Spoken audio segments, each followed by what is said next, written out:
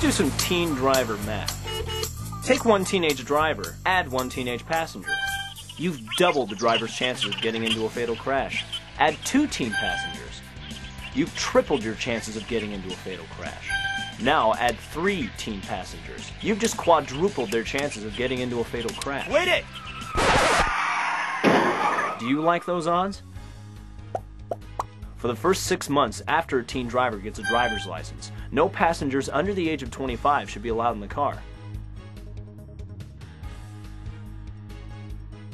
Newly licensed drivers should get 1,000 miles of road experience before picking up their first teen passenger.